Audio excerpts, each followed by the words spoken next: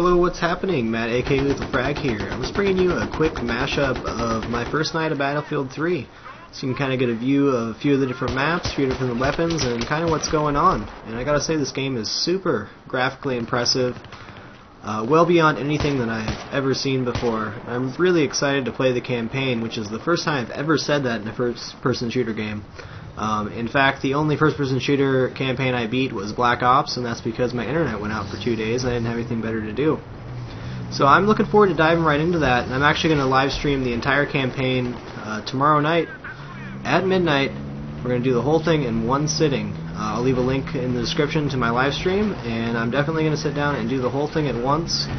And, you know, it's just so graphically impressive that I'm really looking forward to trying out the campaign, because you can see that the graphics are amazing on the multiplayer. We always know how much work they put into the campaign.